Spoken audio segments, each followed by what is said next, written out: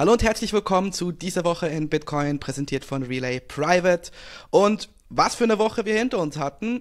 Ich glaube, man kann es offiziell sagen, wir sind zurück im Bullenmarkt. Bitcoin hat nämlich diese Woche die 50.000er Dollar Grenze durchbrochen. Ich sage bewusst 50.000, weil wahrscheinlich zur Zeit, wo ich es jetzt aufnehme und wir das dann veröffentlichen, schießt das Ding wieder weiter nach oben. Und wir haben wieder eine Marktkapitalisierung von 1 Billion Dollar. Auf Englisch ist das 1 Trillion, bei uns in Deutsch natürlich 1 Billion. Und somit zeigt Bitcoin wieder, dass es sich zurückgekämpft hat, dass man dementsprechend hier damit rechnen kann, dass der Bullenmarkt nun so richtig losgeht und dass wir hier nun in einer, sagen wir, neuen Welt sind, denn etwas ist ein bisschen anders dieses Mal. Und zwar waren die letzten Bullenmärkte angetrieben von Privatanlegern, vielleicht auch eben, wie gesagt, MicroStrategy, die dementsprechend natürlich durch ihren kontinuierlichen Kauf dort auch gezeigt haben, dass Bitcoin eine Alternative für Unternehmen sein kann. Aber dieses Mal ist das Interesse von Privatanlegern faktisch null. Wenn man die Google-Trends-Suchanfragen mal abfragt, sieht man, dass Bitcoin-Preis, Bitcoin-Kaufen, all diese Suchbegriffe immer noch auf einem Tiefstand sind. Hingegen die Finanzinstitutionen, die sind wirklich an Bitcoin interessiert. Und es sind die Wall Street-Giganten, die uns hier dementsprechend nun helfen, könnte man so sagen, denn am Ende des Tages ist der Preis nun seit diesen Spot-Bitcoin-ETFs in die Höhe geschossen.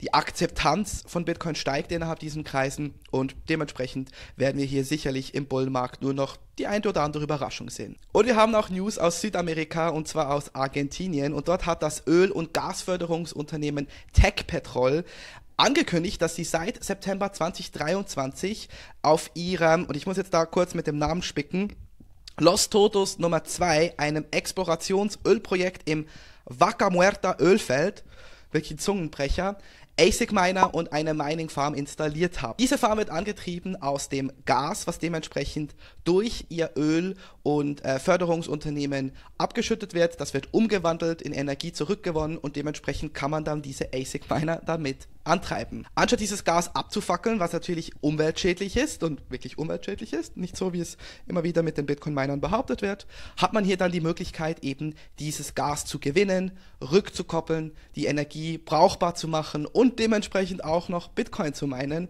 was natürlich auch fürs Unternehmen selber positiv ist. In meinen Augen werden wir solche Projekte immer wie mehr in der Energieindustrie sehen, weil wir am Ende des Tages dort eine Industrie haben, die genau diese Probleme hat. Was machen wir mit diesen überschüssigen Energieressourcen?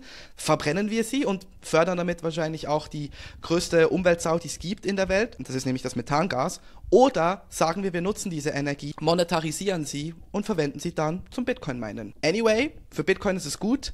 Dementsprechend haben wir hier einen weiteren Beweis, dass man eben Emissionen senken kann und hier auch die Ölproduktion fördern kann.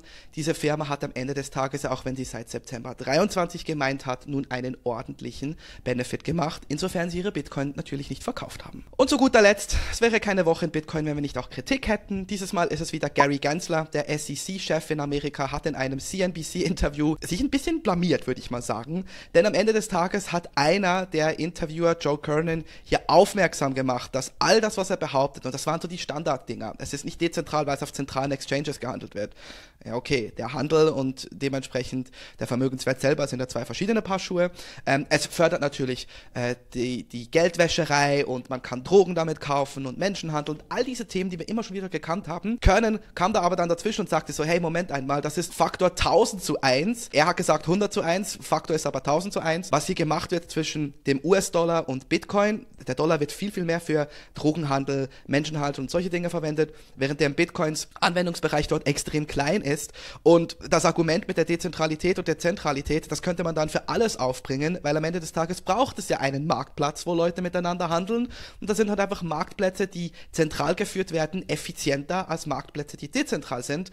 Das ändert aber nicht der Fakt daran, dass die Art und Weise, wie Bitcoin aufgebaut ist, dementsprechend dezentral ist. Und mit solchen Interviews beweisen eigentlich diese Behörden oder in dem Fall Gary Gensler auch, dass sie Bitcoin einfach immer noch nicht verstanden haben. Ob das bewusst ist, ob das gewollt ist, keine Ahnung, aber es zeigt so ein bisschen die Inkompetenz auf dieser Unternehmen respektive dieser Organisationen und am Ende des Tages fördert es eigentlich nur noch die Bitcoin-Adoption, denn die Leute sehen dann den Unterschied zwischen dem herkömmlichen, traditionellen System, was uns sehr viele Probleme bereitet hat, und den Möglichkeiten, die man mit Bitcoin hat. Und wenn man sich eigentlich damit beschäftigt, ist es ein No-Brainer, in welche Richtung das man gehen will.